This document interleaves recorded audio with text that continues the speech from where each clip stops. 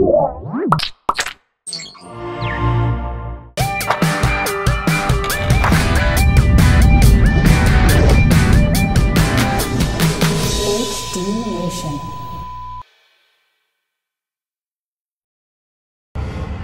writes in episode 25, you say there are no full-length feature films done in IMAX because of the cost and amount of film required. But in episode 26, you say Avatar is in IMAX 3D.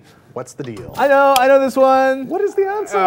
It's IMAX DMR, Ken. Avatar wasn't shot in IMAX with the big fat IMAX cameras with like the 2-minute reels. It was digitally remastered into IMAX 3D for display in IMAX theaters. Just like Beauty and the Beast, Apollo 13, Star Wars Episode 2, The Matrix Reloaded, The Matrix Revolutions, 300, V for Vendetta, You Do 3D, blah, blah, blah. Basically, like, pretty much not all, but almost every feature movie you see in IMAX was almost entirely shot in regular 35mm. It's really interesting, right? So, you know, like the Jonas Brothers, the 3D concert experience. I mean, later this year, Alice in Wonderland, Toy Story 3, Harry Potter and the Deathly Hallows, Tron Legacy, amongst others.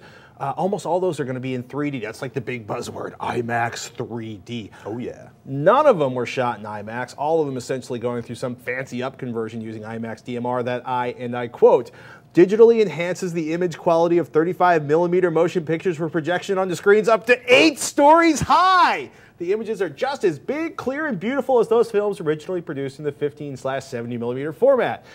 I don't know if I buy that, because if they could just shoot 35mm and scale it up, they wouldn't have all those expensive cameras and shoot all of that expensive film. And I really want to go back in time and see The Dark Knight in IMAX, so I can see, because basically parts of The Dark Knight and parts of the last Transformers movie were shot in IMAX. That's when those weird moments when it goes from like the letterboxes. Remember the letterboxes we talked about and the aspect ratio thing? When The Dark Knight goes from like letterbox to full screen, that's the IMAX parts they shot, where everything seems more alive and delicious and tasty and all that detail is in there. That's the IMAX stuff.